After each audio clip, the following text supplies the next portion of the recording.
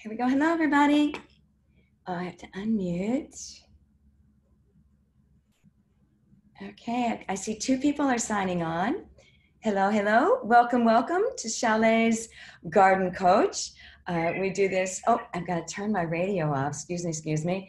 And now that I do that, I should mute my phone. And so I've muted my phone, and now we're ready. We're ready to go. So welcome, everybody. Welcome. Let me see. I'm going to get all my systems up here. We've got 16 people already. Very good. There we go. And then I'm going to get the chats opened. Very good. And then the questions and answers. Oh, that's not going to work. That's right in the middle. Hold on just a minute. All right. Hey, I think we're ready to go. So let me see. Okay, we've got 17 people. Welcome, welcome, welcome to Chalet's Garden Coach presentation. We're doing this every Tuesday afternoon from 1 to 2 p.m. And the format has been changing all along, as we're doing this, but I think we've got a pretty good format. What I'm doing is I'm starting out and alerting you to what we're seeing in the Plant Information Center. It's called the Plant Information Center. And that's where the all questions are being directed, so that we have 3 staff members there at all times, so that we can answer your questions. And then because of the social distancing, oh, excuse me, I have a tickle. Because of the social distancing, everyone keeps the distancing, and we're keeping safe from this COVID. Now, I'm going to change the subject and get it right, shift gears, and get right into horticulture. And first of all, how many of you all, as the garden coach, how many of you all checked your rain gauges this morning after the rainfall that we had? Here's a question. Okay, cool. I'll get to that question in a minute. All right. I was so happy when I walked outside this morning, first of all, because it was 68 degrees. Oh my God. It was like heaven compared to this 95 degree stuff that we've been living with. But what's even better is my rain gauge had 1.5 inches of water in it. Oh my gosh. That is like the ultimate blessing. One of my coworkers here has a young son who is doing a summer job of watering the neighbor's lawn while they're away on vacation. And it's been killing him. It's been absolutely killing him. I think he's 11 years old, and it's been killing him. And so she was actually doing the rain dance yesterday, hoping that it would rain. So I didn't get a chance to talk to her this morning to see if she checked their rain gauge, to see if it was as much as mine.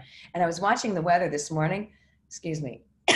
Speaking of water, I'm going to just do this. Here we go. I've got a bottle of water. I was watching the weather pattern this morning, and there was just a band that kind of went through the northern suburbs where they were getting up to 1.5 inches. And I thought, oh, darn. I looked like I was south of the band on the map. And when they were talking about Schaumburg and Elgin, I live in Evanston, and I'm usually right along that line. And so I thought, oh no, don't get too positive. Walked out 1.5 inches. Love it, love it, love it. I hope you all got the same.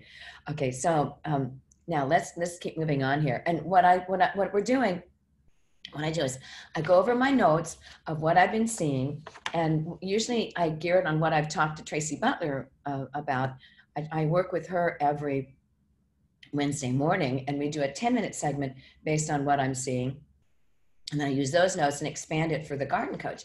And then I'll answer all the questions at the end. So it keeps you hanging on here. And that's kind of mean, isn't it? But here we go.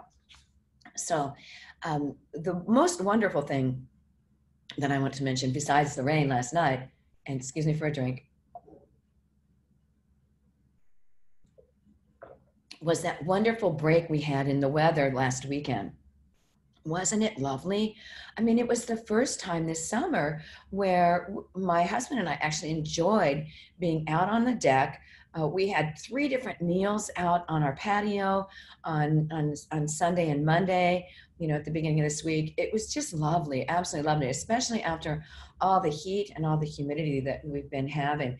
And not only was it a break for us, it was a huge break for all of our landscape plants, our lawns, especially our lawns. When I was looking at, I get a report every week from a service showing what the soil temperatures have been each day. And as of Friday, the soil temperatures were 85 degrees. That's the soil. That is outrageously hot. And that's hot enough to actually kill the roots of the cool season turf grasses. So I've been getting a lot of people coming in with problems of their turf grass where the underneath layer is just yellowing out, and that's a sign of the root damage. So when we had this cool weekend and the temperatures at night were down in the 60s, that drops. When I looked at my soil temperature report when I got back in Tuesday morning, the soil temperatures were down to 71 again, which is perfect growing conditions and recovery conditions for our cool season turf grasses. So with the rain last night and then the cooler temperatures, our turf should be coming back. Now this weekend, tomorrow is supposed to be just gruesome with the high humidity and the high temperature. I heard warnings, of the fact that we could have 100 to 110 degree temperature humidity index tomorrow and Saturday. So be cautious out there in that high heat. Now, okay, so so here we go. Watch your soil temperatures.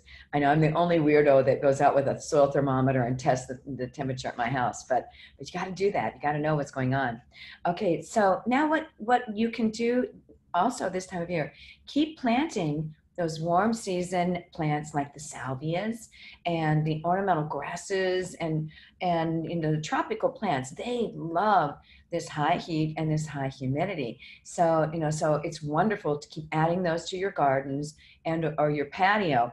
If you're going to do the tropicals in your own garden, you can actually sink the pots in the soil, and then that moderates the fluctuation of the soil temperature of those pots or those containers by putting them below grade, and they don't get nearly as hot as they would be up on top of sitting on the patio. So consider doing that and creating a real tropical look in your garden. It's really fun to do that. Okay, now, all right, with perennials, this is the time to be looking at your garden and seeing where you have holes in color and where you need to add a little more color. And that's when you come to your favorite garden center, Chalet, and see what's in flower now, and then put that in your garden. If you do that once a week, where you just come and scope out your garden, see where you don't have color, come and find something that's in bloom here, and then sink that and put that in your garden, you're going to help create a continuous bloom, a garden with continuous color. And that's the easiest way to do it. Just see what's in bloom, in the garden center, put that in your garden, and there's a good chance that plant will be in bloom at the same time next year as it was this year, depending on, of course, the weather and the temperatures, and all of that. Okay, so now I'm going to keep going down my list here. Again, because it's going to be so hot, the number one thing is be conscious of watering. Water. You need to water your vegetables. You don't want the fluctuating water levels to help create blossom end rot on tomatoes and cucumbers and peppers. So we've been getting a lot of those problems at the Plant Information Center windows. And that's because of the fluctuating levels of calcium uptake because of the water fluctuating. The plant doesn't have consistent levels of calcium. And so then it sets it up to have that rotten end of the fruit. Is called blossom end rot. And usually it's not unusual for that to happen with the first harvest, the first tomatoes that are produced, the first cucumbers that are produced, and the first peppers that are produced. Because the plant, I like to equate it to learning how to ride a bike, and you're on training wheels, and you're a little wobbly, and that's how plants are when they make that first tomato. Invariably, you're going to get some problem like that. But if you're using really good fertilizers like the Dr. Earth tomato, vegetable, and herb that is made from the fish waste industry, so it's got natural levels of high calcium. It's wonderful, and it will help really to alleviate that problem. You want to make sure you get besides the water, get another a dosage of fertilizer on all those. With the Dr. Earth brand, they last 60 days, so a May application would lend itself to the next application would have been the 1st of July. So if you haven't done a July app, go ahead and get that fertilizer out on your vegetables, your perennials, your roses, your hydrangeas. Give the hydrangeas that high phosphorus fertilizer, especially the paniculata types, because this is when they're producing all those flowers. They're using that fertilizer as the building blocks to build all those parts. It's not really food. The plants make their own food when they photosynthesize, they create their own carbohydrates. So it's the fertilizers are used for the building blocks to put those parts together. Make sure you're giving enough to your plants. I've had so many people they're really good gardeners, but all they're doing is adding organic matter and mulching with organic matter and mulch on top of the soil around their plants. When the temperature is this high, the plants really need to have some extra fertilizer, because they're doing so much production. So don't get chintzy on the fertilizer. Make sure you're really adding it a lot. So now, okay, again, I want to repeat what I always talk about in the garden coach sessions about the water. Basic, watering principles are at 75 degrees or cooler. You should use, and we should be getting an inch of rain a week. If we don't get it, then supplemental water. Every 10 degrees above 75, an additional ½ inch. So at the 85-degree temperatures, we should be getting an inch and a half. Ooh, I got that last night, yay. But then at 95, another ½ inch, we should be getting 2 inches of water. That means running your sprinkler systems 3 times during the week, so that each time you deliver a ½ inch of water. And, so like Monday, Wednesday, and Saturday, make sure you're really doing that to make sure your plants have enough water. Okay, so now let me take a break and look at some of these questions since they've come in. I have an old forsythia hedge, about 7 feet high, 5 feet wide, and over 10 feet long. This year, I had very few flowers and many dead branches, which I have removed. Should I cut it down to 4 feet now? You can prune it down to 4 feet now. That would be fine. And that's an anonymous attendee. So I'm going to say, anonymous, you may go ahead and prune that down to 4 feet right now. And you should do it now. The cutoff date for pruning anything that's a spring blooming plant technically is July 15th, because after July 15th, they start producing their flower buds for next spring. And so anytime you prune a spring blooming plant after the 15th of July, you have the potential of pruning off flower buds. Now this year, I don't think you have to worry about that because it's been so hot and so dry. I don't think the plants have been making any of the flower buds yet. If anything, they're just getting ready to start. So I think you're going to be okay, with pruning your forsythia. I'd like to know which tropical plants you have at the moment. Oh, Hetty. Oh my gosh, Hetty. Hi. It's nice that you're here. Hetty, what I'll do is I'll give you a call to let you know what we have. Okay. And then Trisha, I put Flower Girl. Oh, Flower Girl, everybody, is the Dr. Earth. That's the other name of the Bud and Bloom booster from Dr. Earth. And you put it on a stilby, wonderful. And some of the leaves have turned brown. Is this from the fertilizer? It's not from the fertilizer. It's from lack of water and the heat. That was a good question. A good question, Trisha. Okay, and then over here, from Usha, 3 inches in my gaze. Are you on TV these days? Well, that has nothing to do with Garden Coach, but yes, I am. I've been working with Tracy Butler, and then the producer has been each Wednesday. Tracy and I record a 10-minute segment for her Facebook page. So it's Tracy Butler at ABC 7 and on Facebook, and then the producer has liked the information we've been doing, and so I've been on the 11 a.m. news 3 different times this, all through the summer months, and very, very timely. And that day it was the hottest day of the year. They had me talking about watering and things like that. So keep watching, keep watching. Thanks so much. Okay, we'll get back to the notes, okay? But I'll keep taking a break to see what the questions are. Thank you, everybody.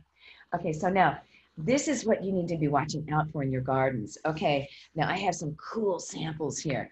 The Japanese beetles are wreaking havoc. I mean, absolutely wreaking havoc out there. So I wanted to show you, I thought I had these organized. Hold on just a minute. And I just got really fun things, you guys. Hold on. All right, and so then the Japanese beetles are right here. Okay.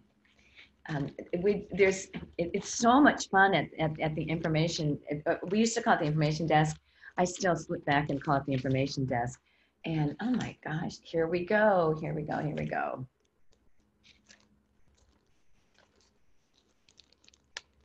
Okay, the Japanese beetles were in here. This makes me nervous. Someone opened the bag. Oh no. The Japanese beetles escaped. This is terrible.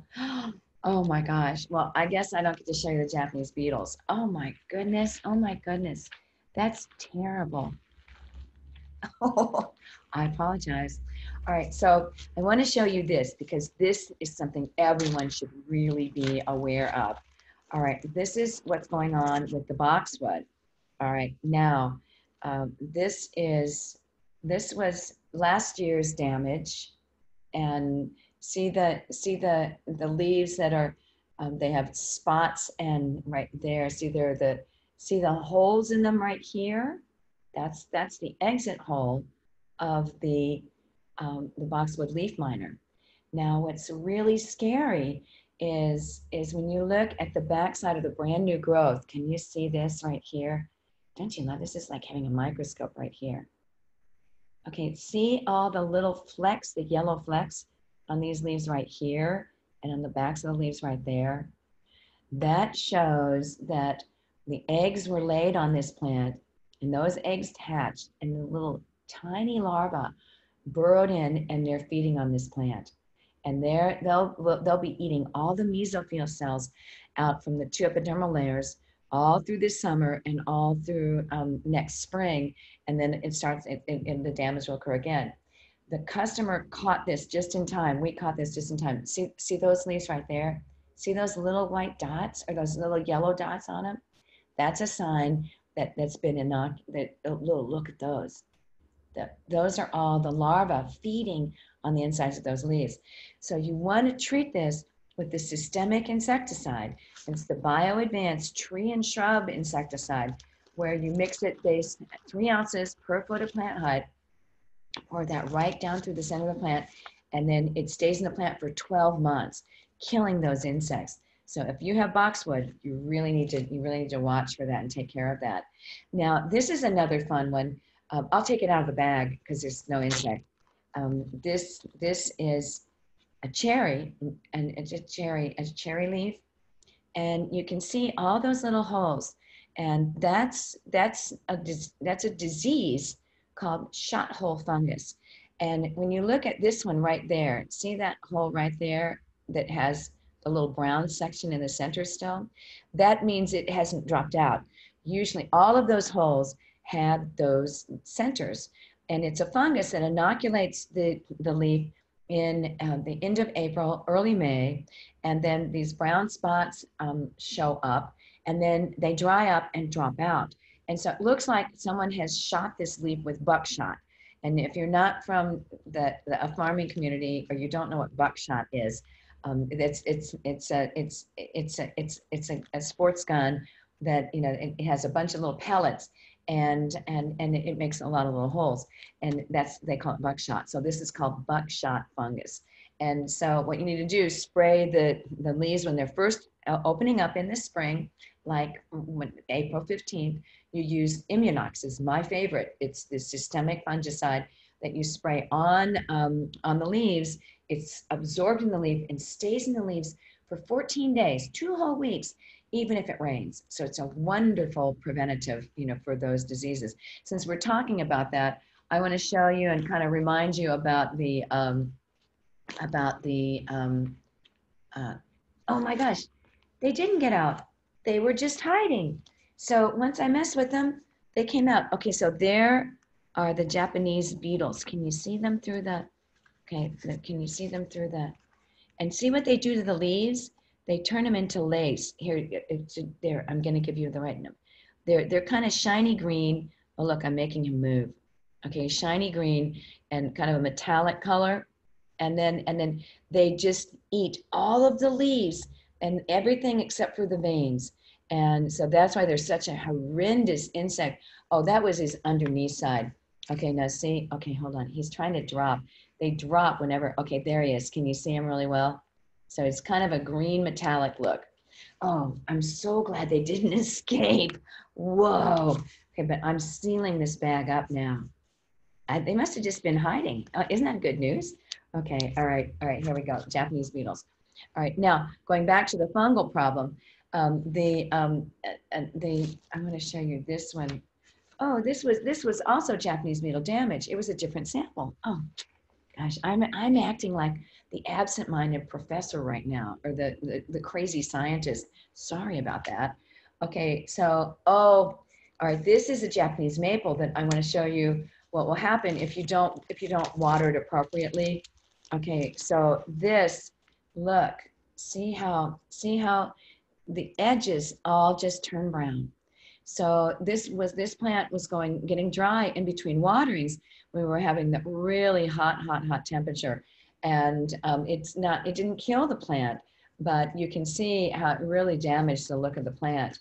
The center part of those leaves were still photosynthesizing, and it's still doing okay. But if you see any tips like that, that's the indicator that you need to water it more frequently, and don't go as or more amount. You need to give it more water, enough water at all.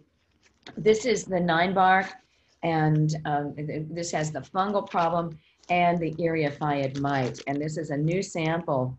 It's really gross. I'm sorry to show you this, but see this, that's the powdery mildew forming all over it. And then, oh, that's icky. It dropped on my computer. And then the eriophyid mites are in the centers of the leaves, and they actually encourage the powdery mildew to form. So you want to use a systemic fungicide and a systemic insecticide on this one, and a miticide. And that's that BioAdvance 3-in-1. It's a great product. It comes in a hose and sprayer, but it also comes in a ready-to-use spray bottle. And you spray it on, spray at dusk, and then you don't kill any pollinators, and it stays in the plant for 30 days. Okay, let's keep going here. Oh, we're seeing a lot of this on hostas. And look, this is drought damage. Okay, see how the tips look? That's drought damage, and also sunburn on the variegated part of the plant just can't hold up in the heat and the sun. And these were improperly placed, so that they were really showing a lot of damage. And then this is rabbits. Rabbits do this damage. They're just taking bites, off of it. And then lots and lots of slug damage, lots and lots of slug damage on all the hostas out there. The heat and the humidity is perfect for slugs. And then the other problem is, because of the heat and humidity, all of the eggs that got laid have all hatched. So that's when you see all these little pinholes on the hosta leaves. So you really need to get that slug bait out, and do that every 2 weeks for the rest of the summer to really reduce your populations. Okay, these are I just wanted to show you these. These are samples of cherries that had shot hole fungus, but also that aren't being watered enough. So, we're seeing a lot of the trees just dropping leaves. And these are leaves that are usually more in the center of the plant. And when there's not enough water, the plant just sets up the excision layer, they turn yellow, and then they drop off. So if you're seeing the early fall color on plants and or those yellowing leaves, that's usually a sign that they're not being watered enough, not being watered enough. Okay. Oh, here's the sample of the hosta with the pinholes, and this is it right here. Look, see those little itty bitty holes that are on there? And you can really see them when you look at the underneath side. Those are little baby hostas that are feeding on the leaf and then crawling back down to the ground level overnight. So be really aware of that. Okay, this is another loaded bag that I have. Okay, and then right here.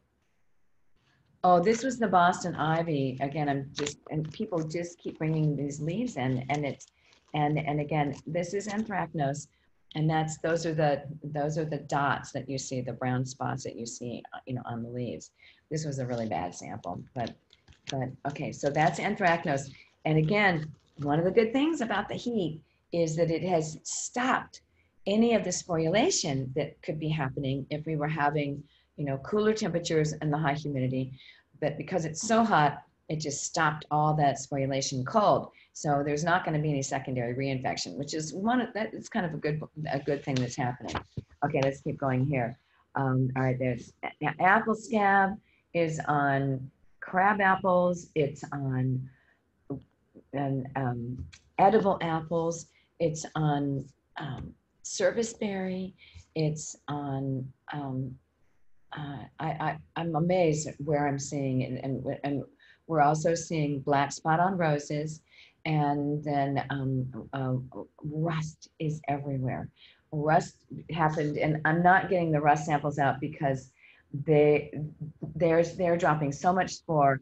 You touch it, you get this orange powder all over your hands, all over your shirt. It's terrible. So the rust is actually, that's the spore that's going back to attack to inoculate the Eastern red junipers, or it's called Eastern red cedars. Okay, so I know I mentioned this last week that I was worried about seeing the first viburnum leaf beetle adults emerge. Man, it's been nonstop all week long. And so be sure you're treating your viburnums. And if you haven't treated them with a systemic, be on the lookout for the adults and use a spray so you're killing those adults before they get a chance to lay eggs on the new tips of the branches. I was horrified when I've been seeing so many samples of those coming out. I just noticed that someone said, "Can you show the bottle for the boxwoods again?" And I'm so sorry, I don't have a sample of it to show you because we've sold out of it, everybody.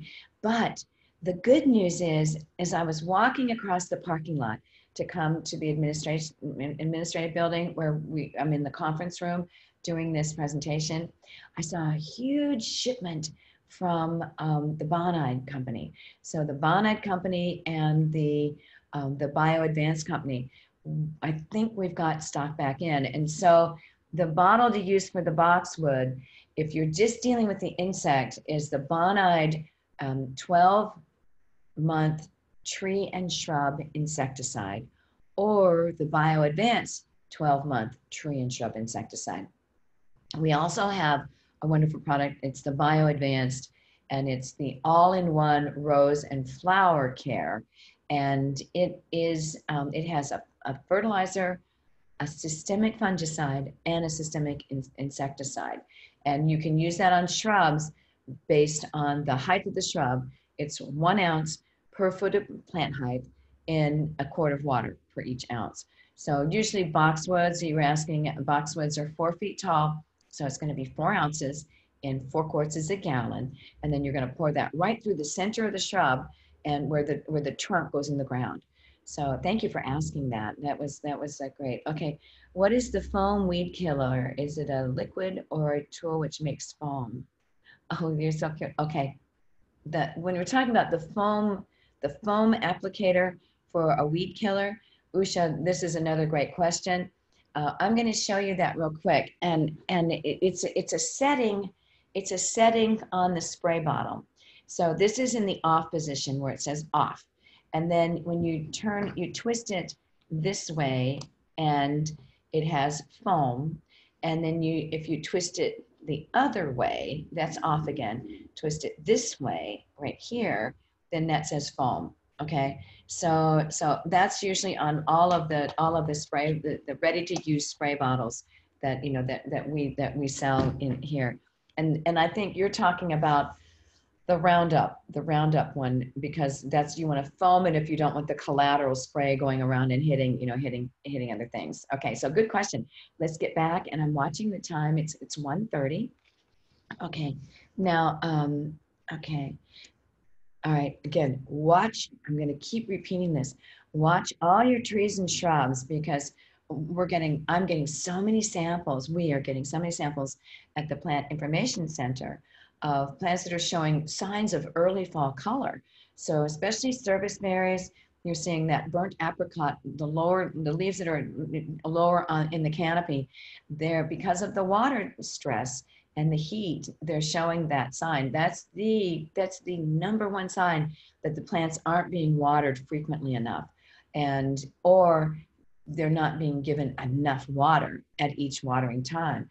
So if you all are using sprinkler systems, then be warned about that, actually put rain gauges or just pans, you know, just pans. I have a cat, so I have empty cat food cans that I can set out right at the base of a plant. And then when the sprinkler runs, then after it goes off, and my sprinklers are set to run 30 minutes each time, I always go out and check to see how much water is actually getting to the soil point where the plant, the roots are going into the ground, or the trunk is going in the ground. So check that on your system to make sure you're getting the right amount of water delivered right to the root zone where it's needed. Don't rely on watering the leaves of the plant with the sprinkler system. The plant won't be able to take it in at all if it's just the leaves that are getting wet. So be sure and check and see. And you might have to either increase the frequency, the number of times you use your sprinkler system, or definitely increase the amount of time each zone runs so that you're getting that water right to the roots. And if that's not happening and you can't adjust it, a lot of people are frightened to death of sprinkler systems and trying to program them. And, you know, the sprinkler install guy did it, and you don't want to mess with that. So if that's the case, then hand water the plants. Go out and make a special effort to go out to carry a bucket, carrying a water can, and water it just to really help those plants. Okay, so now let's get to the what to do, more what to do. Okay, now focus, right now is the best time to focus on perennial maintenance, you know, and perennial maintenance in the garden. And that's what my topic for the webinar, the Learning Center, the Virtual Learning Center webinar tomorrow is perennial maintenance. And but now's the time to focus on that. And that includes pulling the weeds, you know, and the best thing to do is just get in and hand weed, you know, the weeds. A lot of them, I have a perennial bed in my backyard. I was focusing on my front yard all to get it cleaned up, and I've done a really good job of that. I finally got to the backyard, was horrified about all the weeds that were back there. And so I made a good chunk of work on it on this nice weekend on Sunday and Monday, and was able to get a lot of the weeds out of my daylilies. And oh my God, they just look wonderful. You know, so, you know, once you get that competition out from your plants, they really look better. So focus on getting the weeds out. You know, again, watering, make sure you're giving it the watering. And then again, adding that continuous color by looking to see where you need to add, and then coming into Chalet and buying gorgeous plants. We have some beautiful plants that have come down from the farm and come in from our other growers that we work with. And they're just, oh, they're absolutely gorgeous. And they, you know, especially lots of echinacea out there that look beautiful. So come in and get and fill it up each month by adding that and watch. Now, again, spread sluggo. I'm going to keep repeating that. Get the sluggo down. That's the earth-friendly natural slug bait that has iron phosphate in it as the active ingredient, and the slugs eat the pellets, and it kills their appetite, and it stops the damage immediately, and it gets rid of those populations. Okay. You want to really be conscious and aware of all the insects that are feeding on the plants out there, and protect the ones that you need to protect. Roses, anything in the rose family, really get those protected. The systemic insecticides are great, and use those at dusk so you're not killing any pollinators, because bees are back at their hives and the butterflies are hiding in the trees and shrubs. And but make sure and get those protected. Okay.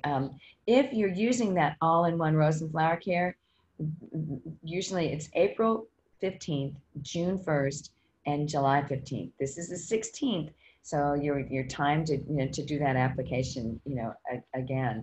Let me see. Okay, it's 20 minutes until 2. I'm going to talk about some good things that this heat and this this hot summer has done. This the wonderful heat has just been incredible for tomato production. I was going to say, let's see a show of hands of people that are looking and seeing great tomatoes kind of coming into your horizon real soon. I love that because it makes me think about eating bacon, lettuce, and tomato sandwiches. And I would love to see what people, there's always the question about whether, see, I grew up eating those down south. I grew up down south. So I grew up eating it on white bread, and sometimes we would toast the bread. So that's a question. Do you toast your bread on your bacon and tomato and lettuce sandwiches? And which condiment do you use? Do you use Miracle Whip or do you use mayonnaise? Okay, I'm a Miracle Whip girl. That's all we ever ate down south was Miracle Whip. And so there could be big arguments over that. So I'm hoping I see a whole bunch of answers on coming up on the chat screen here about whether and a lot of people just won't even eat bacon. But I got to confess, I grew up down south and I grew up on a farm. So, so we visited the farm all the time. So there's just nothing like a great bacon, lettuce, and tomato sandwich. So, oh, there's a vote right there. I love it. I love it. Miracle Whip. Yay, Miracle Whip. Cool. I love it. I love it. That was excellent. Okay, so now the other thing I want to talk about is lawns. And people are seeing lots of weeds in their lawns. Crabgrass is everywhere now. It's been warm enough that crabgrass is, and where most people are seeing is all along driveways, all along sidewalks, where the soil was really, very warm. And it's an area where when we did get rain, back when we used to get rain, all the seeds would wash to the edges of the lawn, and then that's where the crabgrass would sprout. So you want to get out there with the crabgrass killer, and then the crabgrass killer is not as problematic as trying to kill the herbaceous weeds in the lawns right now. If you can hold off 2 more weeks, 2 more weeks, that's going to put you right at the 1st of August, when the days are going to be getting shorter and shorter and shorter, and you're not going to have as many plants. Once our days start getting shorter, the actively growing herbaceous plants and our landscape plants, they're going to start slowing down. So they're not going to be actively growing as much. So any of the herbicides that are in the volatile herbicides, like in the chickweed, clover, and oxalis, this is the best weed killer that we have to really get rid of the weeds. It even has creeping Charlie on the label. It will take care of wild violets, in any of the veronicas, and then the bad guys, the chickweeds, the clover, and the oxalis. But there's chemicals in here that are amines. And if you use them right now, when the temperatures can go over 85 within the next 30 days, and that's going to happen, these chemicals volatilize and they float up into the air and drift into the metabolizing plants, and they can cause, and I had a great sample here, they can cause all this twisting and gnarling of the the leaves. And it's usually the 2,4-D derivatives that do that. It doesn't kill the plant, but it really makes them look awful. And what it does, it's a plant hormone. That's why you can spray a weed killer on a lawn and not kill the grass plants and kill the herbaceous weeds. And so, but what I'm advising is hold off until that second week of August. So that's really actually 4 weeks from now. Hold off until the 15th of August. That's the perfect time to fertilize. Do your fertilizer a little bit early, and our lawns are really going to need it because of all the watering that we're having to do. But use the fertilizer, and then come in the week later and spray all the weeds. You'll be revving up the metabolism of the weeds. Then when you spray this herbicide on it, which are plant hormones, it will the plant will pull those hormones in faster, and it'll kill the weeds faster. So hold off. Realize you're just going to be waiting a month unless you have a big party or something. But with COVID, you can't have a big party. So hold off on on spraying those weeds, and then take care of it at the end of the summer. You can really make progress and and kill all those weeds. If you have more than 30% of weeds in the lawn, then consider using the Bonide Weed and Feed, and it's labeled for use in the spring or the fall. And so that that's when you use that. And again, if you have more than 30% of weeds, then that's what warrants using a weed and feed. Otherwise, we just want you to fertilize and spot spray the few weeds that you have in your lawn. Okay, now let me think. What else that I want to make sure it's quarter till. I'm not seeing any other questions on the screen. And oh, here's another sample I just got, and I wanted to show you this. And this is a river birch, and what can you see? Can you see all the lumps and bumps on those top leaves? That's a gall mite, and gall mites are little insects that overwinter under the bud scales, and then when the new leaves are coming out, they crawl out on the leaves, and the adults lay the eggs on the leaf, and those eggs hatch, and those little larvae chew their way in, and they're living inside the gall. And then they go through their whole life cycle, and then they come out and then crawl back under the bud scales and overwinter the next winter. Now, what's odd is the University of Illinois and all the horticulturists at the different horticulture schools don't recommend any control for that. It's not anything that damages the plant. If the plant's right at your front door and you look at it every time you go in and out, there is a wonderful systemic miticide that you can spray on early in the spring as the leaves are just coming out, and then that will prevent that. That will prevent that. But most people just think it looks gross, and they bring it in and say, "Is it dying? Is it dying?"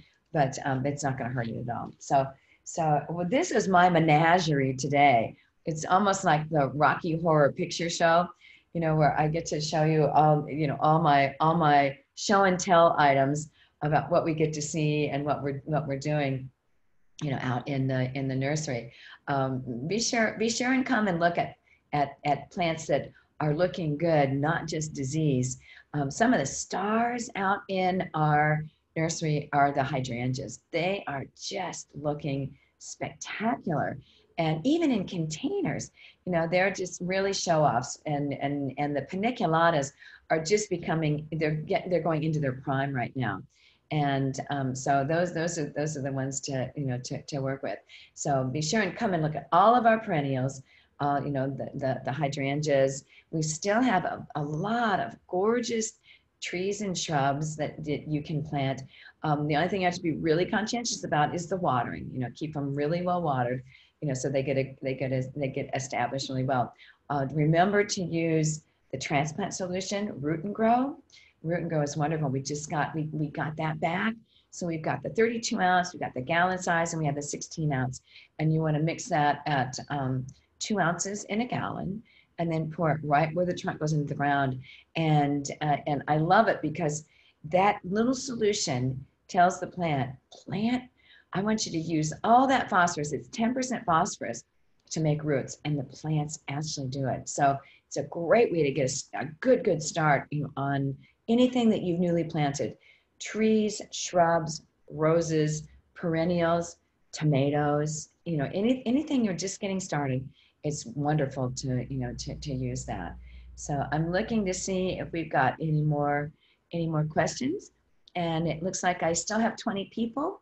So I thank you all, and watch for us. We'll do it again next week, next Thursday.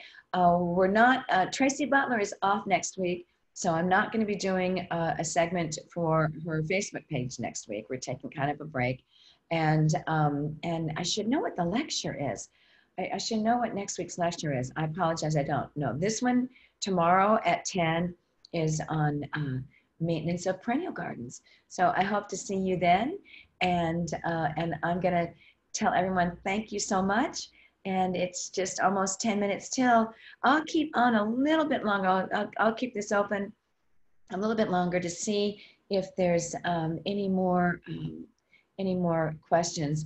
Hetty, if you are still on, we've got beautiful Hawaiian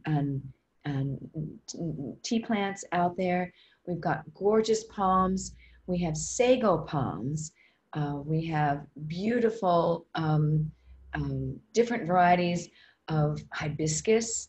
And we've got, when I look at all of the tropical plants out of the window of the diagnostic desk or the plant information center. And so I'm just kind of looking through my head, lots of crotons, beautiful crotons. Let me see. And okay. Oh, bird of paradise. There's some bananas. So I hope, Hetty, that you're still on.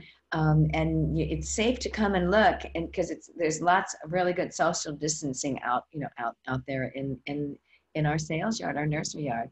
So I'll still call you to make sure you heard that in case you signed up. And then here's another. I'm getting email info for Tony's talk. Oh, thank you. After his talk is over, I'm getting next day. What can I do to get email earlier? Oh, I'm sorry, Usha. You're getting the notification the day after? Huh, I'll check that. I'll check that for you. Okay, and then what was the last item's name again? From Sherry, the last items. The last item. The chickweed clover and oxalis weed killer? I'm hoping that was it. If you're still on, oh, for the roots. Thanks, Sherry.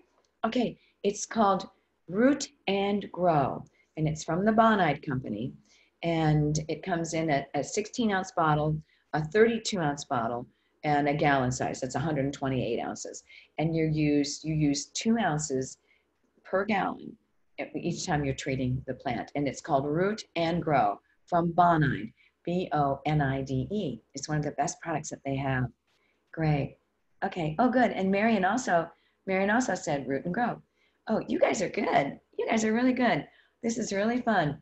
Okay, so now we're at 10 minutes too, and I think I'm going to say thank you, and I'll see you. I hope I see you tomorrow morning and at the webinar.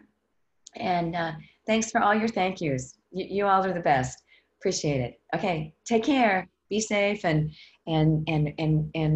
wear your face mask. Do you like how I have it color-coded, the light blue that goes with my uniform? So wear your face mask. It's really important. Okay. All right. Thank you. Love you all. Bye-bye.